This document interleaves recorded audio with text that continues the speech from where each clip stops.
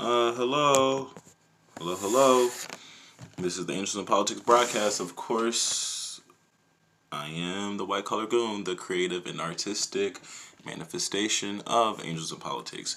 Remember, you are the news, and I am glad that you are here with me today. All right, I want to let you know, I want to give you some advice, not necessarily advice. I just want to tell you something that helped me out earlier. I was in church a few days ago on Sunday, and my pastor had a lesson. And the theme of the lesson, or the title of the lesson, was "You've gone too far to turn back now." Okay? That was, thank you, and shouts out to Pastor Dr. Veronica Coleman, because that's exactly what she spoke about. Like, you've gone too far to turn back now. Now, with that being said, like, what was she speaking about? She was bringing it all together, and she was tying it all into the fact that, hey, this is November. We have 2 months left in the year, and not only do we have 2 months left in the year, we have 2 months left in the decade. All right. We're going to finish this decade, and then we're going to a brand new, like the 20s, right? The 20s. How people talk about, like, oh, man, this was back in the 70s, and back in the 60s, we were doing this, and in the 80s, shit got real. Like, 90s, shout out to the 90s, right? But, like, now, we lived through the 2000s, right? We saw the dot-com era and the dot-com bust and bubble, and then we experienced the 2010s, and the 10s were what? Like, well, if the internet was coming into play in the early 2000s, well, the internet was out in the 80s and 90s, but it became accessible and open in the 2000s, and the smartphone came out in maybe 2007, 2008, and in the early teens, then you have the emergence of, social networks and social programming, right? We had MySpace in the early mid 2000s, mid to late 2000s. And, you had Black Planet even before that, right? So MySpace was in first. But then, from 2010 and up, then Facebook is prominent. I mean, Facebook was out in the early 2000s, but Facebook, Instagram, Twitter, everything. Now we have social engineering, and all of that came into play. And what happened with that was a plethora of jobs, a plethora of opportunities. What happened in the early 2000s, cryptocurrency came into play. And it wasn't just crypto, it was the blockchain technology. All right, so that was like the proliferation of the internet and how it disrupted the financial sector. So fintech, or financial tech, is taking off. Biotech, or technology within the medical field and biology, is going to be taking off. All right. Real estate, what happened in the early 2000s to 2008, we experienced fluctuations. We experienced a lot of speculation. There was a lot of involvement within the real estate economy, and we experienced that recession in 2008. So that played into the 10s, all right? 2000 and whatever, 10, 11, 12, 13, 14, things played all into that. So now here we are, 2019, 2 months left, less than 2 months left. We're going into a new decade. The reason why I brought all of that up is to kind of self-reflect, for you all to self-reflect, and for me too, because when she was talking about you've gone too far to turn back now, that's another way of saying, like, brother, man, you're in too deep. Homegirl, you're in too deep right now. You know what I'm saying? You've already put yourself out there. You've already spoken it into existence. You've already written it on your little cards on your mirror, like I have. Your action has to match your ambition. Or the way I wrote, you are the news. Or the way I wrote in my notebook, I will be a multi-billionaire. Or I will be a tycoon. Or I will be a philanthropist. Or I will be whatever the case you said. Whatever you placed, whatever you projected into the universe, to the Holy Spirit, to Jesus Christ. Did you pray on it? Well, if you prayed in the 2000s, if you prayed in the 2010s, if you prayed in the 90s, Homies all coming together because we're going into 2020 and beyond, and that's where it's going to get real. And I think that's what my pastor was saying. She was saying, like, you're in too deep, you've gone too far, you can't turn back now. But she wasn't talking about that job at the post office. Shout out to the post office. She wasn't talking about that job at Walgreens, and shout out to the CVS and those pharmacies. But she was really speaking about you. She was talking about you.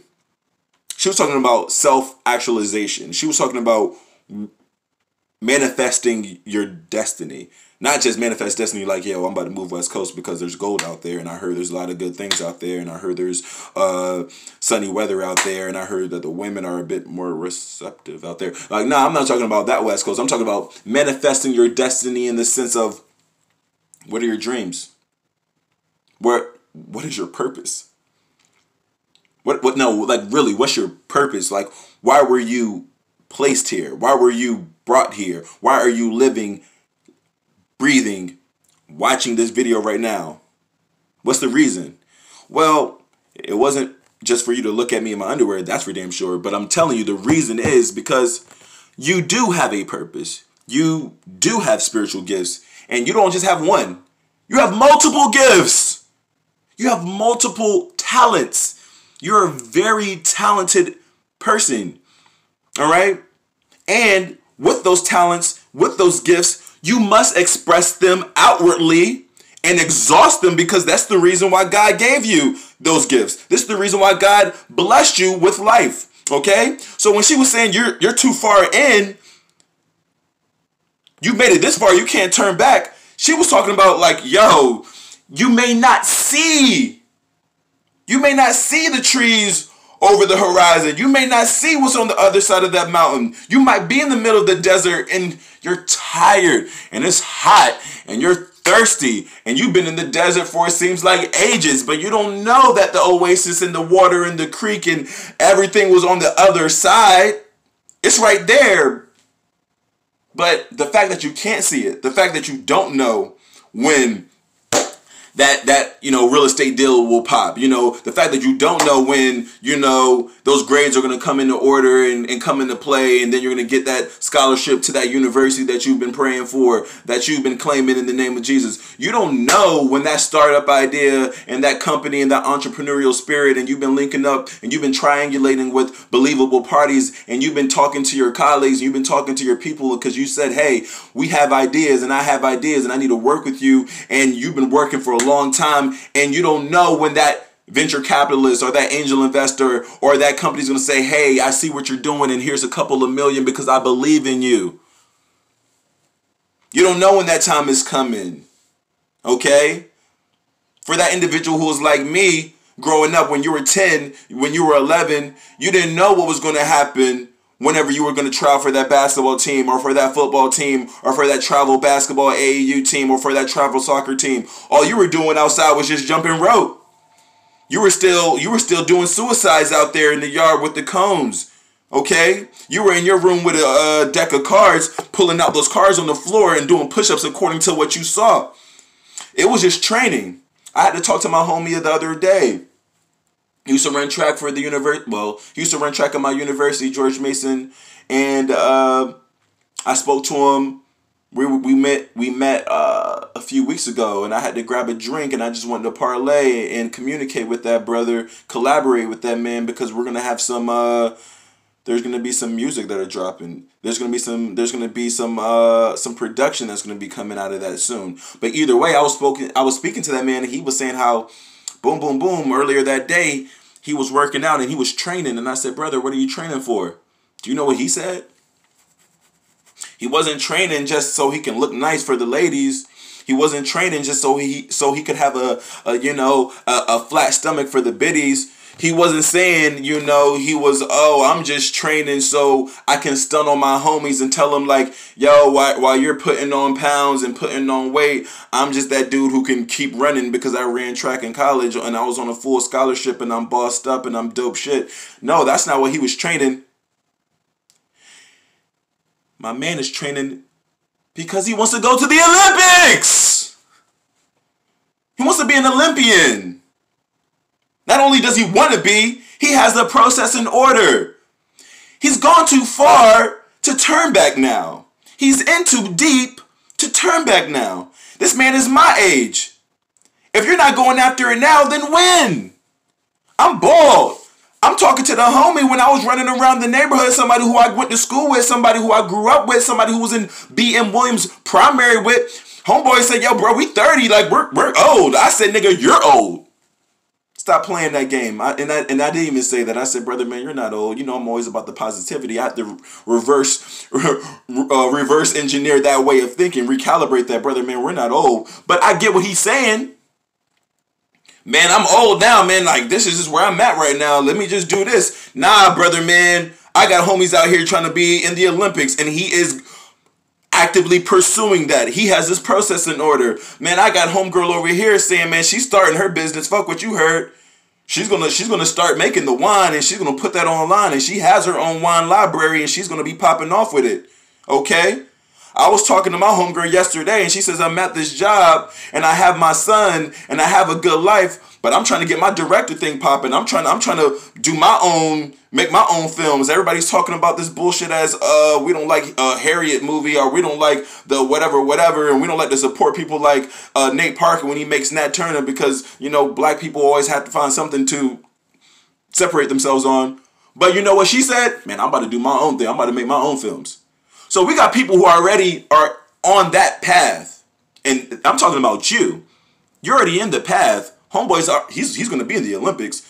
Homegirl's going to drop the film. Okay? Homegirl is doing her thing. Homeboy is doing his thing. Homeboy, he said, hey, yo, football practice, football trials is when? In August? In September? Well, hey, I'm a year out and I'm already practicing. I'm already training. I'm already getting my mind right. I'm already doing my push-ups and pull-ups. I'm already running sprints outside. Do you hear what I'm saying? You're too far. You're too far to give up. Not only are you not too far to give up, like, this is where you're supposed to be, brother. This is where you're supposed to be. This is grind time right now. I brought up the real estate and the cryptocurrency, and I brought up the past about social because I'm telling you in 2020, there's going to be a new wave. A new wave of technology. You better follow the trends. You better be paying attention to the pattern recognition. Fuck what you heard. Real estate, hey, there's going to be another recession. Are you prepared? I'm telling you now. Cryptocurrency came through in 2008. Blockchain is going to be everywhere. Are you prepared for the blockchain? Are you prepared for fintech, financial technology? Are you prepared for the biotechnology? Are you prepared for you to drop your new shit? Are you prepared for that new social engineering, those new platforms? You may not be, but the people who have a plan, the people who've already manifested it, oh man, they're on their way and they're training and they're ready. They've been following angels in politics. They remember that they are the news. They know that they are popping. And you know what? When you see our face, you're going to know what we're about. Okay?